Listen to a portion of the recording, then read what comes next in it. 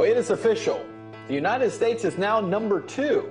The Chinese economy just overtook the U.S. to become the largest in the world. And it's really not a surprise here.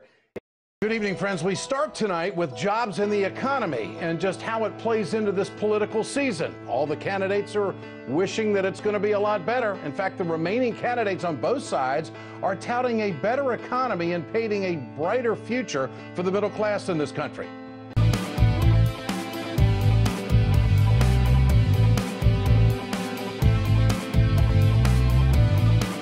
Well, that future just can't come fast enough for some sectors of the economy.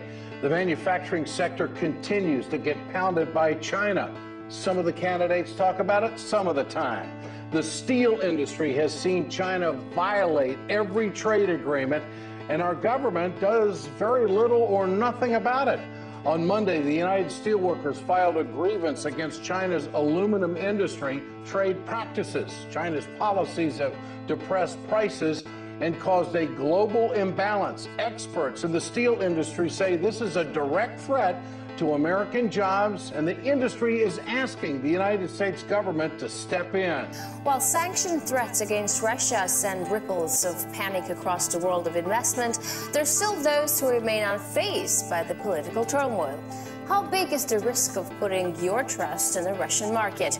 And how long until the anxiety blows over? Well, we ask the man who knows all about following the money. Renowned investor Jim Rogers is our guest today.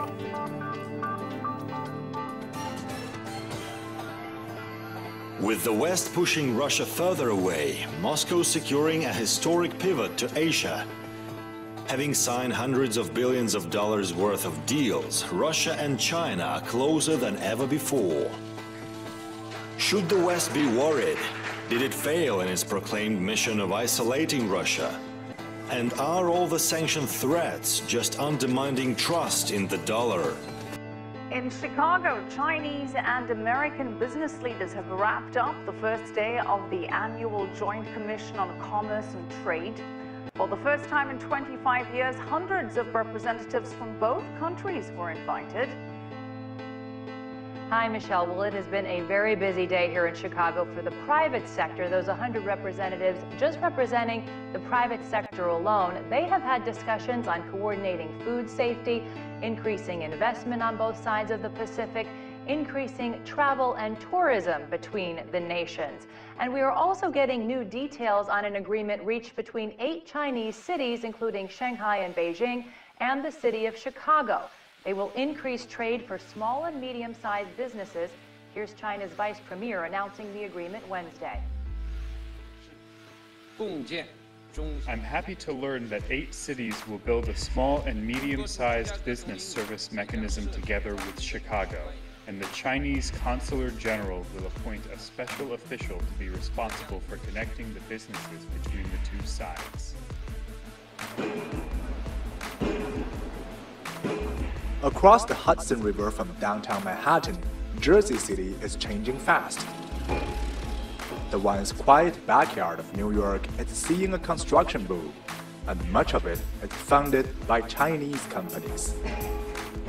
In just about 18 months, this site will become 2 apartment high-rises, and behind it, a Chinese company, China Construction America. London black taxi will need to go international. Export's going to be important by 2020. This summer, Geely in Chinese means lucky, and certainly any new enterprise needs a little bit of that. However, the injection of $400 million will certainly help. Richard Bessick, CGTN, at the London taxi company, Coventry, England. Michigan-based A123 Systems is surviving and thriving after being acquired by Hangzhou-based Wanjiang during a bankruptcy. In just 18 short months, A123 turned itself around and is back on top of their industry. Had an American company bought A123, we wouldn't be talking today. This facility in Michigan wouldn't exist. The jobs that are here would have been gone, and that American company would have just used A123's IP. They had no intention of running the business. This lie is going to change face is going to change. Pinyi is showing off his latest corporate investment project, a fully electric car made by a formerly bankrupt American company that this Chinese billionaire bought 2 years ago. This one was made out of Finland in Europe. Okay. But we brought the production back to the United States. Now, Karma Automotive cars are made in California, and the number of U.S. employees has gone up from 22 to almost 1,000 as part of this growing conglomerate Wanchang America. Forest City is a small town near the Mississippi River, where the Chinese textile giant Shandong Ruyi is planning a $410 million investment to spin yarn at a factory where local workers once built Japanese televisions. Mayor Larry Bryant says the company is already working on training programs at the local community college. Armed with their SA-80s, sharpshooters and sniper rifles, B Company 3 rifles lead the attack.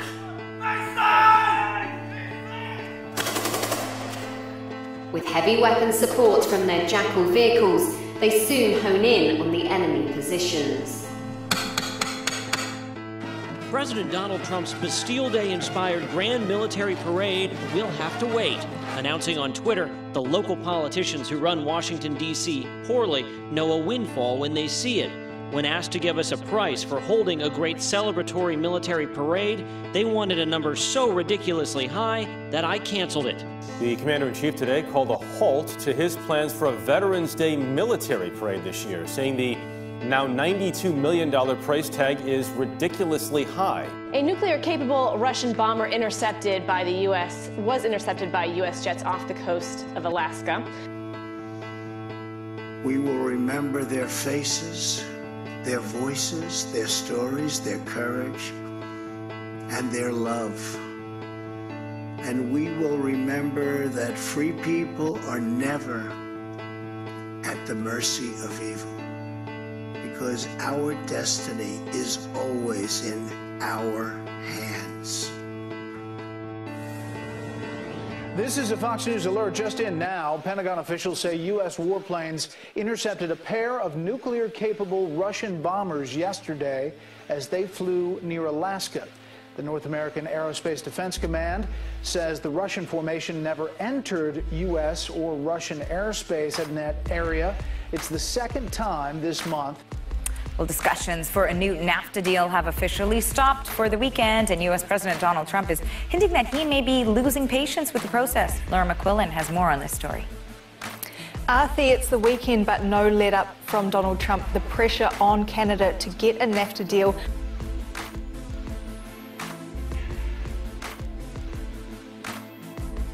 September 1st.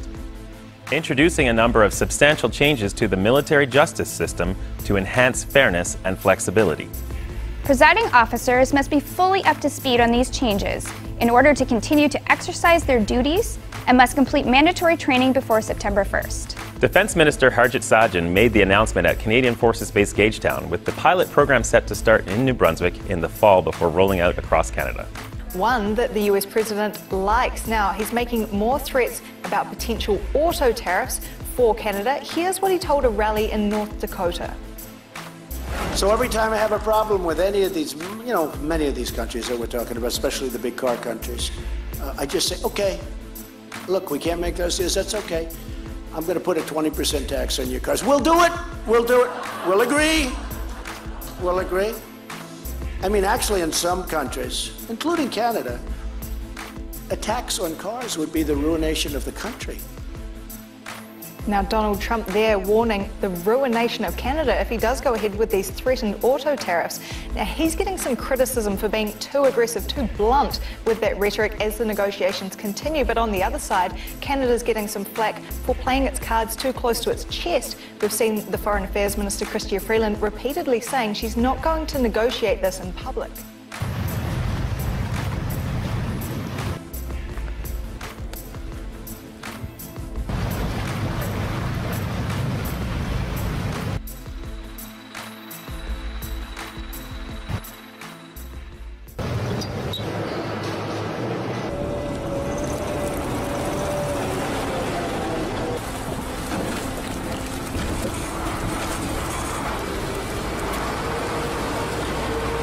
terrorists is said to be almost ready to stage a chemical attack to frame the Assad regime. The warning has come from Russia's defense ministry again, which says it has evidence that members of terror organizations, including al-Nusra, met with the controversial rescue group, the White Helmets, on Friday.